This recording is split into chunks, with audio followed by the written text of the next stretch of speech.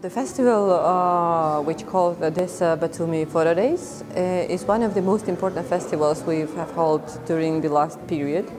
And I think this is a unique festival due to this is the only one festival which I know personally, which happened in two parallel countries,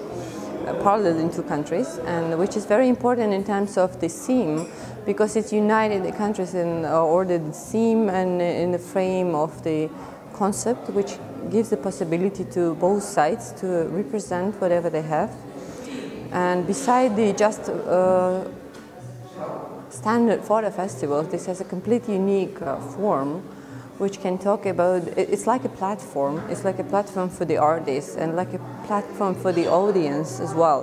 which is very important for the both sides, because not only artists are shown in within the frame of the festival, not only lectures and the concepts are just spread within the festival, but also the public is very much involved in the process, which is very important, and it's not